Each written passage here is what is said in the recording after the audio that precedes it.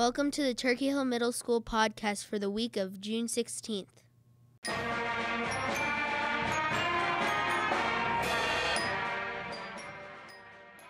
Monday, June 16th is E-Day. Tuesday, June 17th is A-Day. Today, the third grade will visit and tour the building. Wednesday, June 18th is B-Day. The sixth grade will have an award assembly starting at 8:30 in the CAF. Selected seventh graders will be performing their art enrichment plays for the fifth grade from 10 to 10:45 in the CAF. Thursday, June 19th is C-Day. It is the last day of school.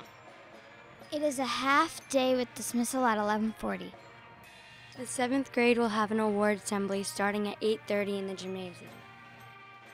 Friday, June 20th begins the summer break.